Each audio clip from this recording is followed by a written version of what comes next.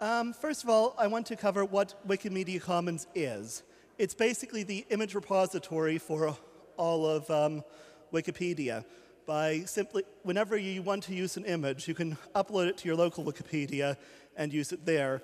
But it's much more convenient instead of having to upload it for every language Wikipedia, for Wikisource, for Wikiversity, for every single project. If you can put it in one place, you end up with a much simpler thing. Now, I'm not going to cover every aspect of Wikimedia Commons. I'm presuming that people know how to put an image into an article and that kind of thing, how to find an image by looking at categories or search tools. If people want me to cover that, though, I'm quite happy to at the end. So,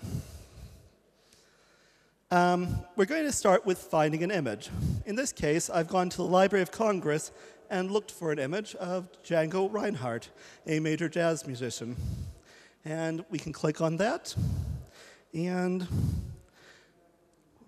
by the magic of the multiple tabs, it is suddenly up. And this is a page for on Library of Congress.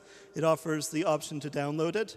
It will often give you several options. You can download as JPEG. Don't use those because half the time you'll get like really tiny images. This page is actually better than most because one of the collections. So we can download it as a TIFF, although we won't be in this case because I already did.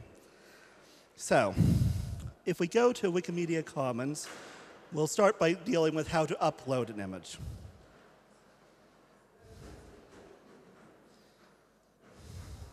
Here is Wikimedia Commons, the main page. On the left-hand side, you'll see Upload File. If you click on that, and you'll get to this page, and it will give you an option to go on to the Upload Wizard simply by clicking on it is one of the options. And I'll try to guide you through things. The Upload Wizard is here. And you can select media files to share simply by clicking the big, convenient button. And then canceling out because I've uploaded it already. Once it's uploaded, and it takes about 2 minutes for a large file on a connection like this, you get to here and can continue. And this is where it starts to get important. You need to say whether this file is my own work or not my own work. I downloaded this from somewhere else. I may have done some minor changes to this, but this is inherently not my own work. So I need to say, this is not my own work. My source is over here in the Library of Congress. And I can just take that website and say that that is my source. There's a few templates you can use for this. But for the purposes of this, we're just going to say that it's the Library of Congress and give the direct link to the website. The author in this case is William P. Gottlieb, and all of this can be gotten from here. To simplify things, I've started filling it out already. As you can see, and then the next bit is important. It gives you several options for how to do it and how to choose the copyright, and this is very, very important. First of all, maybe you found it somewhere that already has a license on it, a Commons license, say Creative Commons, and maybe it's one of these, and you can just click this box. So just open up the tab. There you are. You could also say that it's from Flickr. Same idea. There's a few options for the copyright has expired in the USA. First published in the United States before 1923, or first published before 1923 and the author deceased more than 70 years ago. Those are probably the two most common reasons why an image might be out of copyright, unless someone has basically said in big letters, this is out of copyright, or possibly small little letters that this is out of copyright, or I've released this for you to use. Another good reason is that it's a work of the US federal government or NASA. In this case, it's none of these. It's a special case where Gottlieb wanted all his stuff released as a public domain, and there's a special tag for that. There are a lot of exceptions, and we're not going to do all the copyright in this. We're just going to hit but yes, that is the correct tag. And when you hit next, you get to this page. You can rename the file.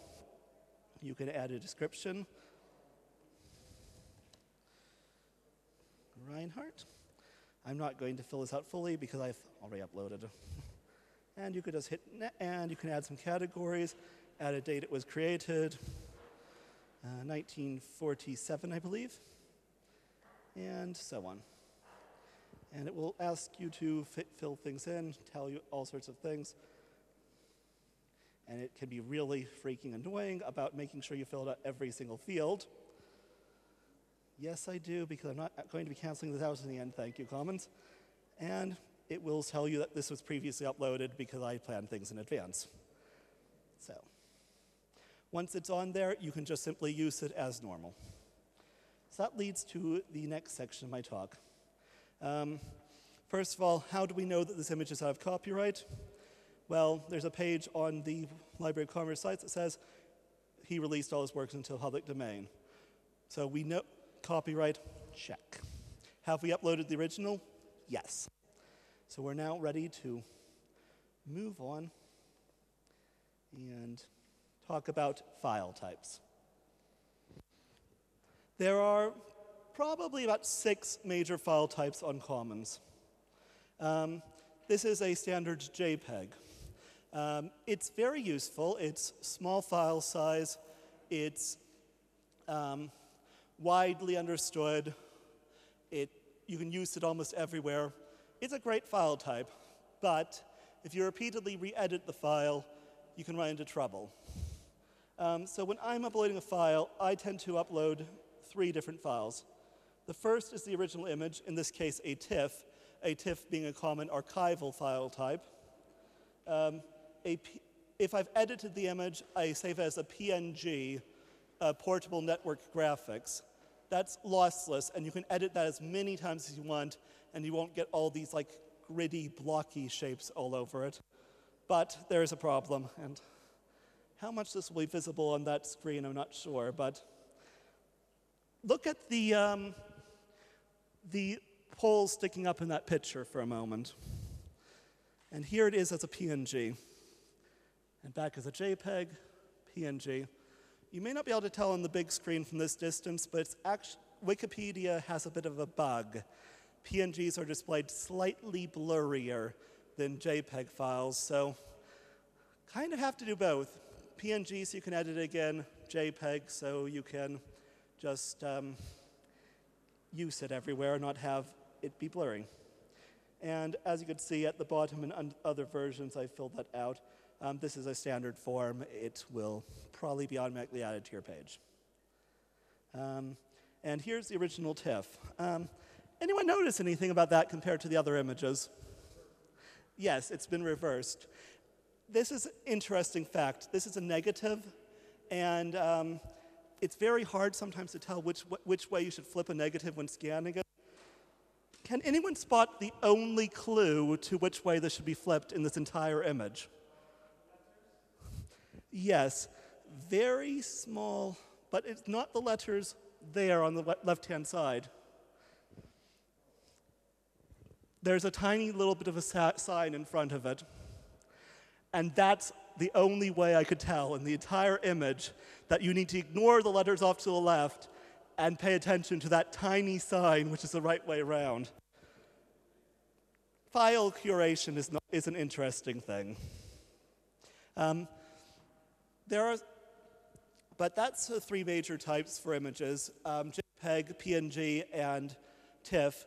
But there's also SVGs, which are really useful for diagrams. This is a really beautiful diagram of a earthworm head, and it's by KDS 4444.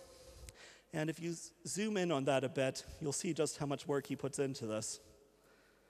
Every little bit of that was drawn by him. It's an amazing bit of work.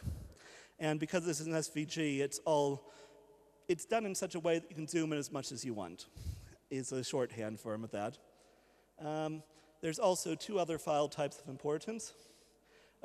Sound files are used in OGG. We don't support MP3 due to basically philosophical reasons. They're not a free file type, and we don't like supporting non-free file types. OGGs can also be used with a slightly different encoding for video. We also support PDF files, so a lot of lectures, a lot of books. Wikisource, for example, loves to put books as PDFs, and there's all sorts of things to put in there. DJVU is another common form that's very similar.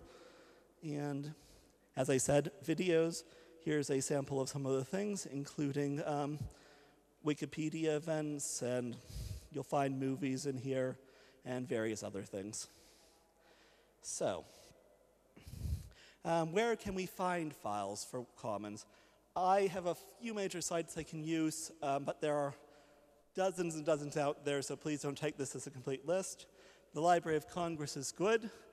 Here I'm looking at some of the works by the American photographer, Francis Johnson. And the Museum of New Zealand is surprisingly good for releasing photographs. You can get all sorts of really high resolutions from them. The Bibliothèque Nationale de France, the National Library of France, is also great. The Met Museum in New York offers all sorts of things, although I'm not entirely sure how much they release the 3D photographs, so be careful of that. But anything flat, like this one here, perfectly fine to use. And Google. This is a dangerous one. If you know that something's out of copyright, or that someone's old enough and are reasonably sure that everything's been published, Google is an amazing tool for finding images. If you use it badly, then you're probably going to accidentally violate copyright. But if Julia Margaret Cameron died in the mid-19th century and has a lot of amazing images. So if we just Google her, click on images, we will find quite a wide range of images. And here's a helpful trick. Search tools, size, larger than, I want big photos, 4 megapixels or bigger. And you can grab all of these. Some of them are probably going to be uncommons, but some of them might not be. For example, here's one from the Huffington Post, of all places. Which leads to another question. What if you get an image, but there's problems? Got it. Well, I recommend the GIMP software tool. It's a freely licensed tool, and you could just download it. There's handouts there. Can you start handing out those handouts there? Sorry. That will give you a brief guide as how to do it. And so we could work on this image. Some of the things we could do to this are crop it, rotate it, and just edit it. The crop tool is this one, and for example, we can remove this border by just going like that. Yes, please. You hover over it, you move the crop tool over, hit enter, and after a moment of processing, the border will have disappeared and is ready for upload. And that's a simple way, but remember, always upload the original first. I did. But here we have it, cropped and a bit more ready for use in Wikipedia. Another thing we can do is to go onto colors, and this is black and white, we can't do much with these, and also hue and saturation, dangerous. But we can go to levels, and this would probably be a lot faster if I didn't have a million tabs open for my talk. And we could just darken up a little bit, lighten up the whites. Using a touchpad. And the image becomes a little bit more visible. Another trick we can use is to, if we zoom in fully, and I've been working on this for a while, you can see that there is some damage on this, all these black spots.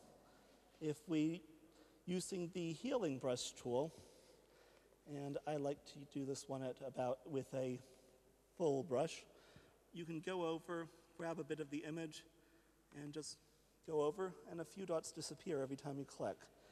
This should be used a bit more carefully than I'm doing it now, but I have 5 minutes, so yes. And as you can see, every time I'm clicking, a few of the black dots are disappearing. And finally, I'd like to swap over. Finally, one warning about cropping. If the image has sections of it that are part of the original image, like the all the information below it, never crop it and only upload the version without the text, because that text is very important to reusing it, very important to identifying the image and that kind of thing. It's perfectly fine to take a crop of that and upload it as a second image, but not over that. That's everything I wanted to cover in the talk, so I'm going to open the floor to questions now, if we have time.